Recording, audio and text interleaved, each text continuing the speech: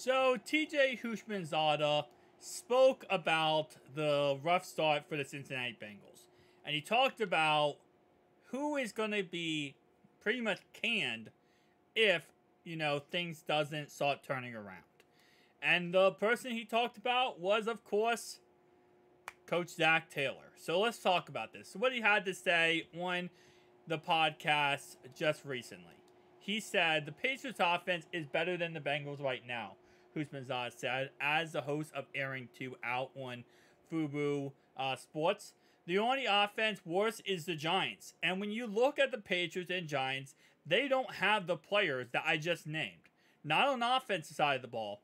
If you look at the LA Rams and you look at the Cincinnati Bengals, you had to just pick one offense, and you can't go player for player. 99% of football people will take the Bengals. But the Rams offense is considerably better than what the Bengals have done thus far early in the season. So someone has to take the blame. That's just what it is. And before we get into a second statement here, let's go ahead and dissect this and break this down. Honestly, I would think, realistically speaking, a lot of people would actually take the Rams because Puka right now is looking like the second coming of Cooper Kupp, and he actually looks really freaking good.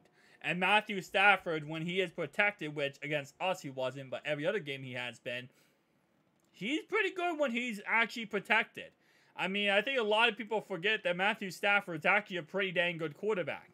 I know we like to think that he's not that great, but at the end of the day, he's actually a pretty dang good quarterback. And again, they also have Kyren Williams, their rookie running back, who's really performing at a top level. They also have Tutu Atwell, who's looking really good. And if you want to go player for player when they're healthy, Cooper Kupp is is a top 15 receiver in the NFL right now when he is fully healthy. So I really would say, overall-wise, it's very close between the two teams. I think Joe is way better than Matthew Stafford, but honestly, right now, with Joe not being 100%, I would might as well take Matthew Stafford right now. Probably not. Not at all. Honestly, I'd probably rather take Joe than Matthew Stafford in any way. But, you could at least make the aspect, not really. But Matthew Stafford's still a good quarterback. Okay, that's what I'm trying to say. That's what I'm trying to say. I just disagree with my own point. I just made a counter to my own point.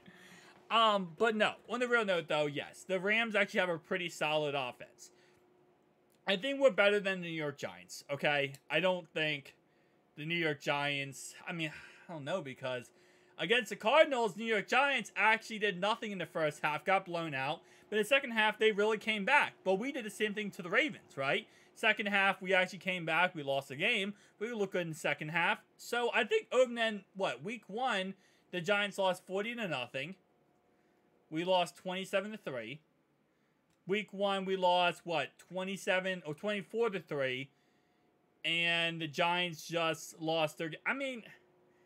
yeah, I guess you can't really compare apples to apples here because they also played tougher opponents, I feel like, than we did.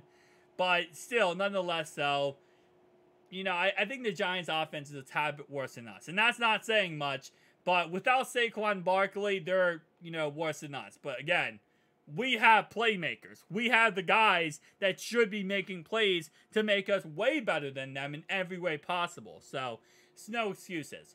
So the second half of what he says here is if heads start to roll, meaning if people start getting fired for what, this piss-poor offense is looking like so far this year, it's going to be Zach Taylor because Joe is going nowhere, Hoshmandzadeh said. Joe will play with the Bengals until he retires. They're not letting Joe go play for another team. Zach needs to figure out where is the disconnect and say, why aren't we moving the ball? The Bengals should be much better, and Zach Taylor ultimately, if it comes down to this path, he will take the lion's share of the blame. There's no other way around it. So he needs to figure out this sooner than later. Because they went into the season not with aspirations of winning the division. Everyone assumed that this was the foregone conclusion. That was a foregone conclusion. But it was Super Bowl or bust. And right now, they aren't even getting into the playoffs. And right now, the team ranks gives the Cincinnati Bengals a 14.5% chance to make the playoffs as of right now at this moment in time. And listen, I disagree with TJ. I love TJ Hoshmandzadeh, by the way. Absolutely love him. I actually have his signed helmet, well, behind this green screen. I have his signed helmet. I love him. He's an amazing receiver. He actually played for the Ravens, and he played for the Bengals, mainly the Bengals. But he also played for the Ravens at the end of his career. But I think the first person fired, if this offense continues to struggle and really goes downhill, is Brian Callahan. And how I look at it, and this comes with every team pretty much, it's not just the Bengals. This is how everything works. When a team is not working, right?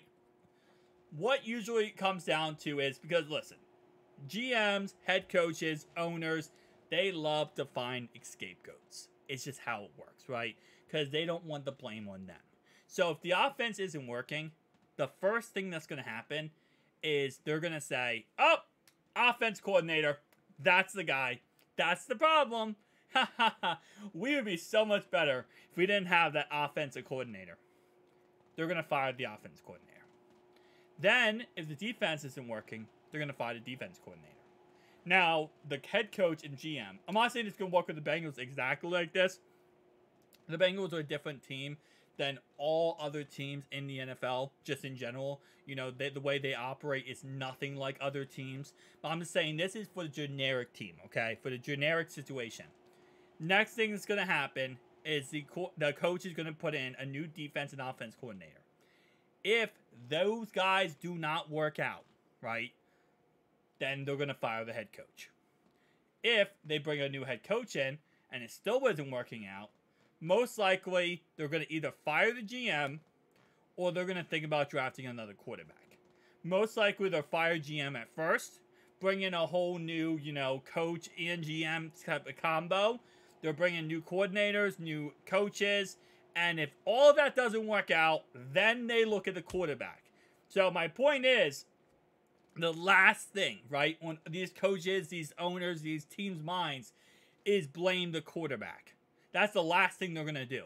They're going to go through every single stipulation possible. That's why I saw Baker Mayfield with the Browns. He had, 5 coordinators in 6 years. Because they will look at every single possibility of what to get, what to correct, what to fix, what to do before they look at the quarterback.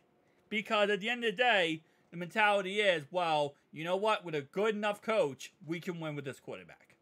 And the last thing they want to do is have to rebuild. Because rebuilding a quarterback, going with a new quarterback, that is the most difficult thing you can do as an NFL team, right? You can always go get another coach. Coaches get, not released, but coaches every year are up for being hired, right? Every single year. You can always get a new offensive coordinator. You can always get a defense coordinator. It's hard to get a good quarterback. So if you think your quarterback is good or great or, potential, they will do everything under the sun to avoid getting rid of that quarterback. There's just no reason to, right? You want to do everything else. So now let's talk about the Bengals, because the Bengals are a different team. They do not operate like the normal team.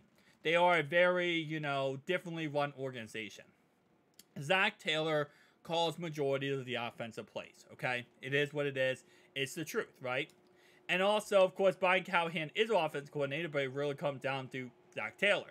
So, to TJ's point, in this situation, I do believe, yes, Zach Taylor will be the first person that will be on the hot seat, but I think it will be a combination of Zach Taylor and Brian Callahan. I don't think it would just be Zach Taylor. I think it might be, honestly, a joint effort here of both of those guys on the hot seat. And if one guy goes, I think both of them goes. I don't think it's just going to be one guy goes if it ends up being that.